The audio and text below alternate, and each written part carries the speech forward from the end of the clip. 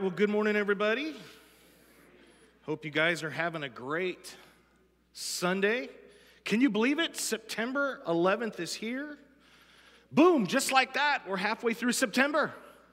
2/3 of the calendar year is over. Kids are back in school. We're here. It's going to be Thanksgiving in about 5 minutes. Christmas in about 10. You guys know how that goes. Well, we're starting a new sermon series today called Emotions.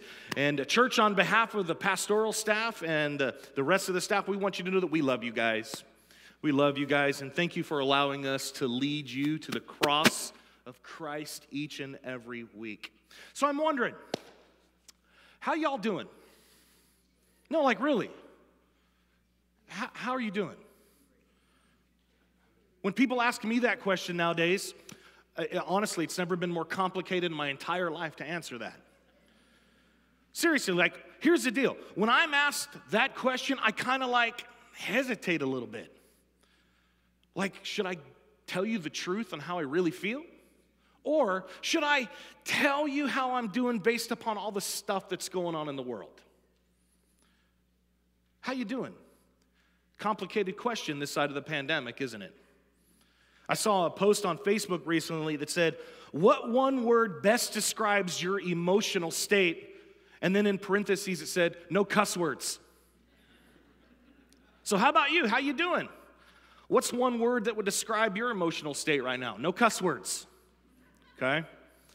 I asked some of my friends that question, and one guy said, numb. Okay. He just feels kind of numb. A couple of people said that they feel angry.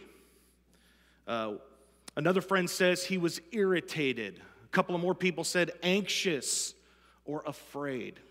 But for me, if I was going to be transparent with you, and I always am, the one word that I would give is uncertain. Everything just feels uncertain to me. Like even in the small things. Remember, it used to be just so easy to give somebody a handshake. Nowadays, we're kind of uncertain, right? It's like, I'm kind of measuring every one of you out every week when I'm coming around saying hi. Like, do I give the handshake? Am I doing the fist bump thing? Is it the elbow?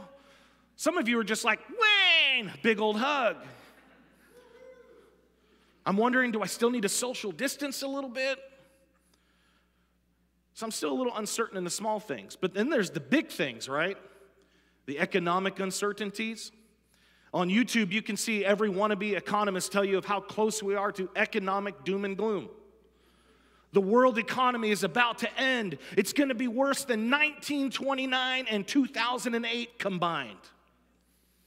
And then we have all the racial and social tensions in the world, the Supreme Court decisions, the bitterness towards police officers, all the political divisions, and all the mudslinging that you see on the news.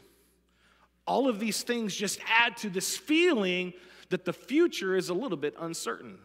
And when you talk to people, you realize that everybody's emotional. So does that describe you? If you're watching online, type on the platform, y'all are crazy. So Pastor Randy and I got to thinking a few months ago about what we needed to preach on in September, and so we felt it'd be good to dive into this theme of emotions. And we want to focus on how to deal with what you feel. And we just don't want to talk about emotions, but instead we want to talk about them from a Bible-centered perspective. Folks, God has given us our emotions, and learning to control them and have the right perspective is key to living a God-honoring life. So we know that our feelings, they are unreliable at times. In fact, many times when we depend on our emotions as our compass for life, they often lead us in the wrong direction. And when that happens, it makes us a slave to them. So simply put, we either learn to control our emotions or they will control us. And as we're talking today, we realize that we have gone through, and to some extent, we're still kind of in it, the worst pandemic in the last 100 years on earth. COVID has caused all kinds of fear worldwide. We've experienced fear in our families, in our churches, our schools, our jobs, shopping centers, movie theaters, and the list goes on and on and on and on. And all these emotions that people have had. You've experienced it. It's been polarizing, to say the least. People do not like fear. In fact, Lifeway Christian Resources put out an article that said 41% of Americans want to seek to avoid the emotion of fear more than any other emotions. That same survey said that 46% of Americans desire to completely eradicate fear and anxiety from their life if at all possible. So a few minutes ago, I asked you, how are you doing? If you answer that yourself by saying, well, I'm kind of afraid of, and you fill in the blank there, I get it. Fear is something that we all experience. You might answer that with, well, I'm afraid that my business might shut down. You might be saying, well, I'm fearful that I might pick up the COVID virus from someone. You might say, I don't know what's going to happen in my neighborhood because of all the transition that's going on. You might say the stock market might take a dive and I'm fearful of it. My house might lose its equity. My loved one might pass on into eternity. I might get a doctor's report that's not very, shall we say, positive. Yeah, we all have various fears. So I want you to turn with me in your Bible to the book of 2 Timothy chapter 1. Let's see what God has to say today about fear. We're going to be looking at verse 7 in just a second. So while you're finding that, let me give you a little context here. 2 Timothy was written by the Apostle Paul while he was in a dungeon in Rome. And he's writing to his son in the faith, his beloved friend Timothy. Timothy has got some fear going on about the Roman government in his new pastoral assignment in Ephesus. So here's Timothy. He knows that his mentor Paul is about to get beheaded in Rome, and he was wondering if possibly he might be next. And so Paul writes to Timothy, we're in chapter 1, verse 7, here's what it says. For God has not given us a spirit of fear, but one of power, love, and sound judgment. So the word fear here, it speaks of like this impending stress. It could mean like cowardice or misfortune that would lead to impending moral failure as well. But this is not what God has given us, right? He's not given us an apprehensive spirit. Instead, He's given us a spirit of power, of love, and of sound judgment. Some translations will use the term self-control there. Now think about that. Power to endure anything that comes at you spiritually. Jesus already conquered the enemy, right? He's given you the same victory. Love, an unexplainable ability to unconditionally love yourself and other people. That's totally a gift from God and God alone. Sound judgment, right? God has given us the ability to allow our thoughts to be in a status of control. Now, you may be in a place where you feel like life is completely a mess this morning, and you're really struggling with some pain-filled emotions.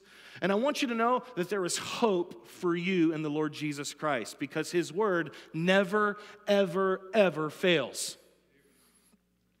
You may be experiencing anger. You might be experiencing sadness, hurt, or even fear itself. And next week, Pastor Randy is going to teach us about how to deal with anger. And what's interesting about anger is anger looks to the past. When we get angry, right, we look to something that has already transpired. But fear looks to the future. And if we don't deal with fear properly, things will more than likely repeat themselves. And then it's like all of a sudden, here we go again. We don't like that. So no matter what you're experiencing, God has a plan for your life and for my life. To live life abundantly. Jesus came so that we could live the abundant life. No matter what's happened in the past or what's going to happen in the future, God wants you and I in the here and now to live the abundant life. One day at a time, every single day. And that place right there, family, is filled with joy, it's filled with peace, it's filled with trust, and it's filled with hope. So today, as we learn how to deal with what we feel about fear, I want you to know that God wants us to take a deep swim in His pool of His Word. 2 Corinthians 10 says that by His power, we demolish strongholds. And fear may have a stronghold in your life, and what you need is a covering of God's word to help you to begin to demolish it. Because see, the more of God's word that you input into your life, the more your faith will increase. And when we increase in faith, fear diminishes. The Bible says that faith comes from hearing the word of God. Faith is the antidote to fear. Yeah, it's a process. It's not gonna happen overnight, but one day at a time, every single day, you put God's word in, you will increase in faith. So look on the screens, look on your notes. Let's see what God says about these things to help your soul get some peace today. Isaiah chapter 41, verse 10 says this, "Do not fear, for I am with you. Do not be afraid, for I am your God. I will strengthen you, I will help you. I will hold on to you with my righteous right hand."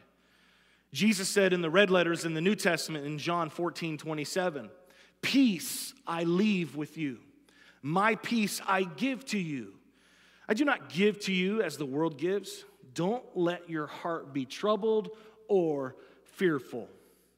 Paul says in Romans chapter 8, verse 15, "For you did not receive a spirit of slavery to fall back into fear. No, instead, you received the spirit of adoption, by whom we cry out, 'Abba, Father.'" In the book of 1 John chapter 4, it says, "There is no fear in love. Instead, perfect love drives out fear, because fear involves punishment. So the one who fears is not complete in love." And the psalmist writes in chapter 56, verse 3, it says, "When I am afraid, I will" what, church? "Trust in you." Psychologists have a tool that they use to explain stress overload to their patients called the emotional cup. In the most concise way that I can explain it, it's this idea that we all have an emotional cup that's unique to ourselves.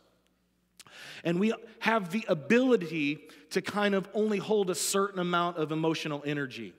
And as things in life happen that produce these unhelpful emotions inside of us, the result is our cup fills up. And when our cup is full and we experience more negative emotions, it overflows and we have this idea called spillage.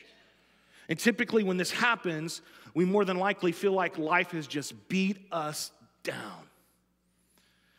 And these are those times when you feel things like impatience and depression and loss of energy and compulsive behaviors, insecurity, and there's others. And if we experience multiple events in a single day that produce all of these unhelpful emotions, our cup is going to fill really, really fast. And you can see where this all goes. It's going to end up, you're going to have a real rough day real fast. And so if you've ever seen a counselor for some help, maybe they might have used this tool to help show you how emotions work and what the antidotes are for each and every one to help you get through your negative time. But what's interesting to me when I read about this is that a lot of these negative emotions, they're kind of connected to one another. For example, hurt is connected to sadness. Sadness is connected to anger. Anger is connected to fear. Fear is connected to guilt. Guilt's connected to condemnation. And counselors will tell you that most of these emotions need to be dealt with in a very specific order in order to get you to that positive destination that you desire. So today, as we're learning to deal with fear, we have to know that when we experience fear in life, if we don't deal with it correctly, the end result can be a real mess, potentially. And typically, fear shows itself in a myriad of behavioral problems. Some examples. Some people might withdraw from life and the people that they have relationships with. They might just go isolate for long periods of time. You ever known somebody to do that? Other people might put up a facade and ignore things and just pretend that the problem's just going to go away if they just stay right here. Some people try to deal with fear by trying to be perfect. If I just go all out, cross all the T's, dot all the I's, I'm not going to get hurt. Other people try to control things or try to control other people by being in a place of authority. You know somebody like that? Still other people, they self-medicate, try to run from life's problems, try to run from their fear by getting into addictive behaviors and looking for a way to escape and go numb. Some people try to resolve by just escaping and working long hours. The list goes on and on. There's many more. But all of these happen because of people's emotional cups are overflowing. Now, for us as Christians, if we don't learn to deal with these emotions in a correct way through a Bible perspective, we're in for a really rough ride. So if we're going to begin to have victory over fear in our life and demolish the stronghold in the name of Jesus, we have to go to the foundations of fear, to the grassroots, to the very beginning. And demolishing fear begins with the knowledge about its own structure.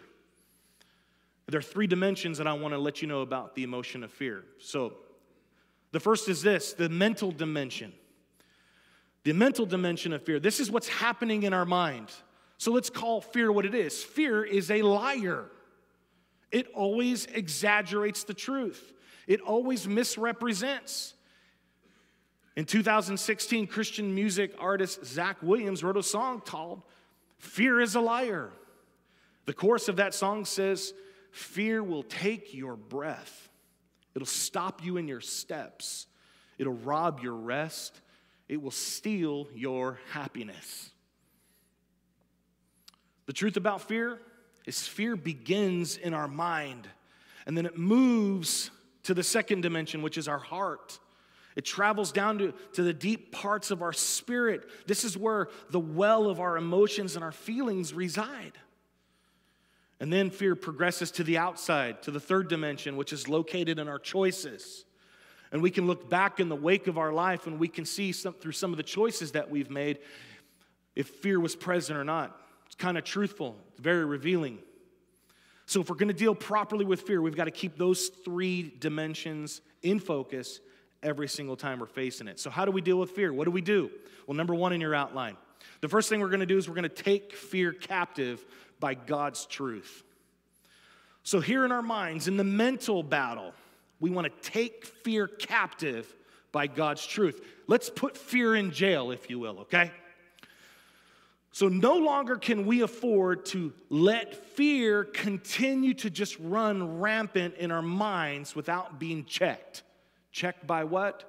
God's word. By the truth of what's in it. Notice what Jesus said in John chapter 8, verse 32.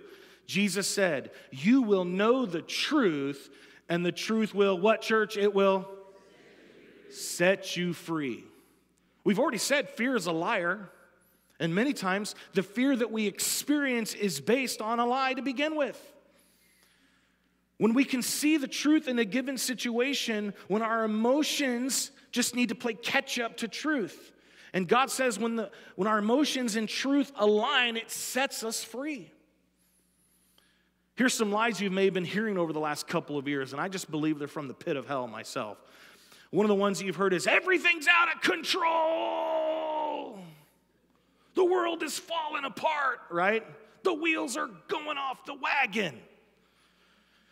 Lie. It's contradictory to truth.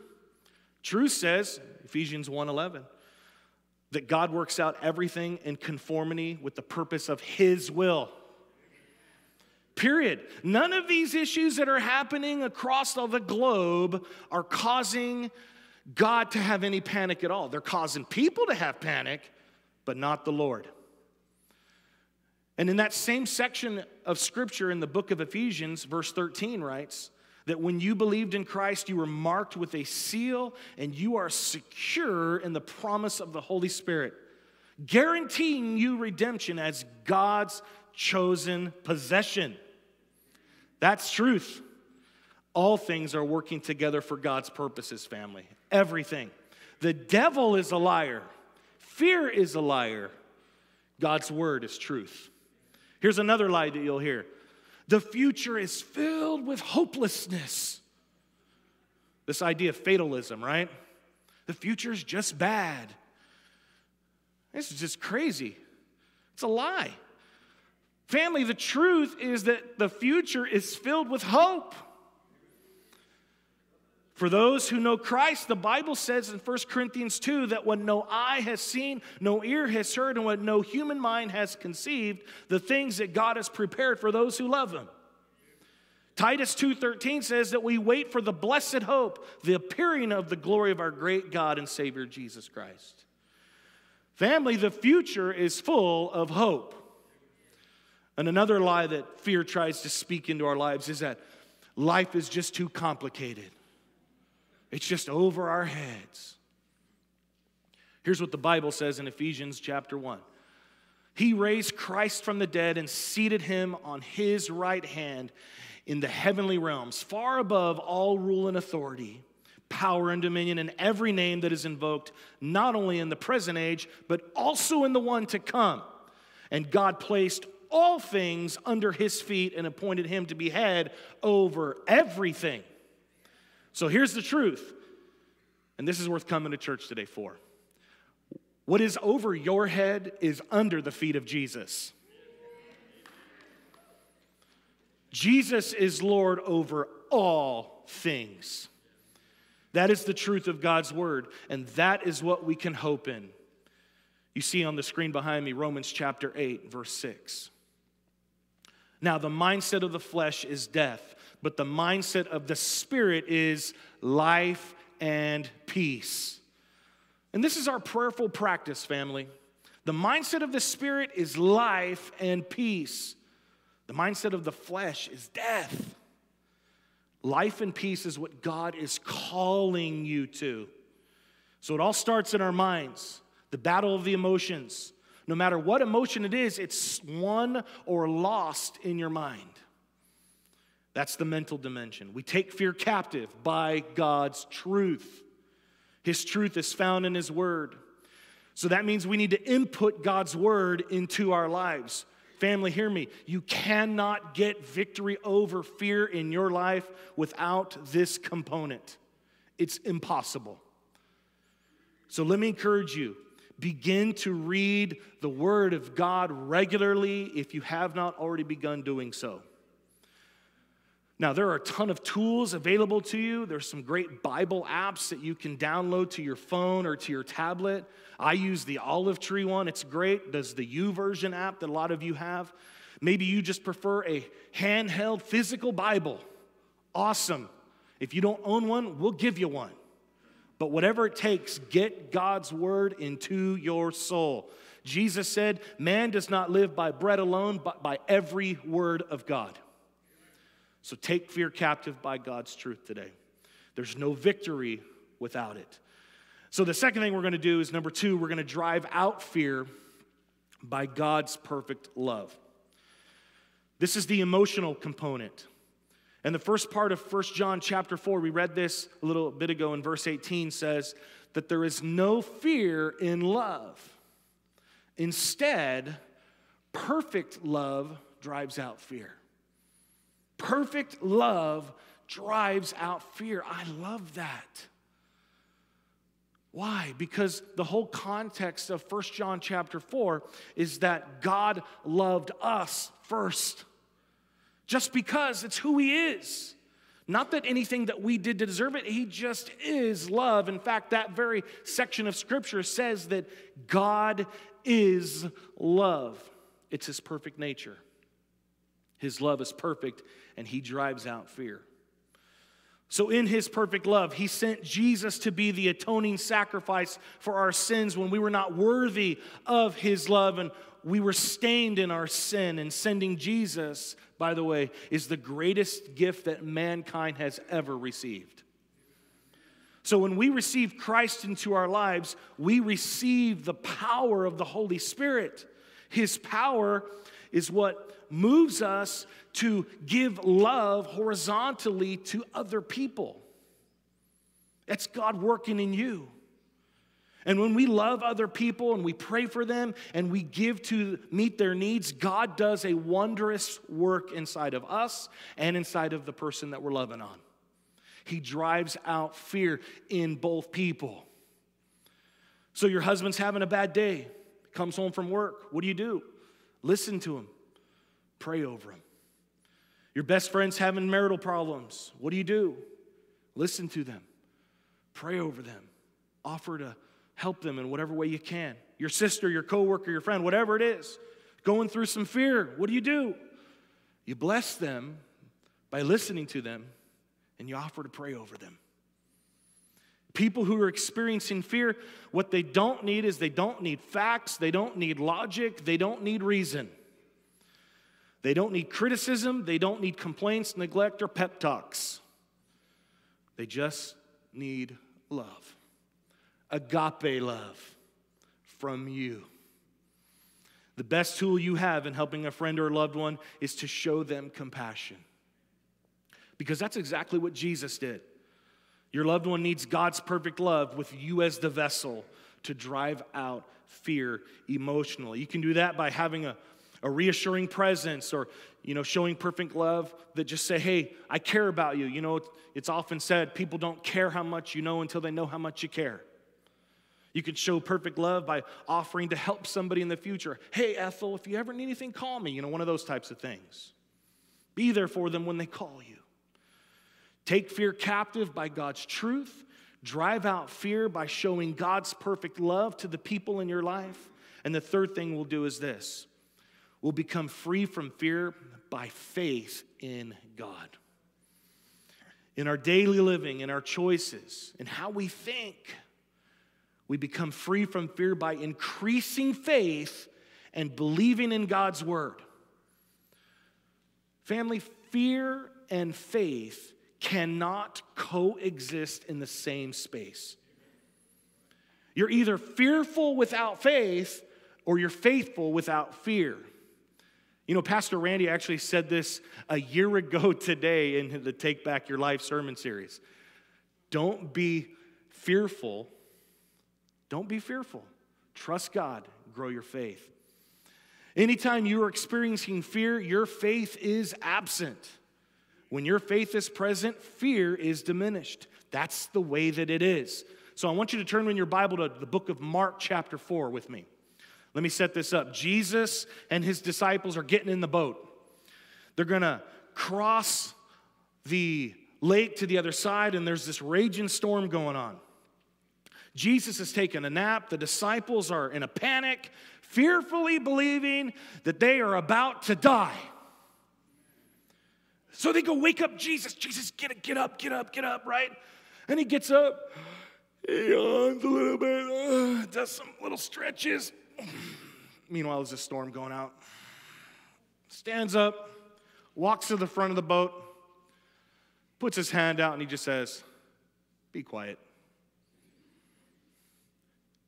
And the storm calmed down in 1 nanosecond. Jesus turns to his disciples, and in verse 40, we see this. So then he said to them, why are you guys still so afraid?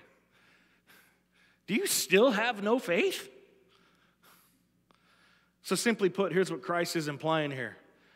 If you guys have genuine faith in God, that should eliminate all of your fear. Because here's Jesus' rationale.